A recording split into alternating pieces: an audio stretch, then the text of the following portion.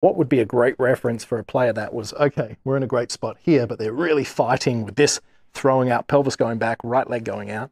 From the top of the swing, this reflexing feeling of the lead leg. Yes, and then both legs, but trying to feel like the lead knee is going to kind of get outside the ankle ever so slightly. And you see this nice relationship that the knee is in front of the ankle and the knee is in front of the hip, but that would have to be a little bit more of a face-on view. Yeah, yeah. But that would be a great picture and reference piece at around that point right there. And just here, like I feel so engaged into the ground, like I would be about to go for a big high jump.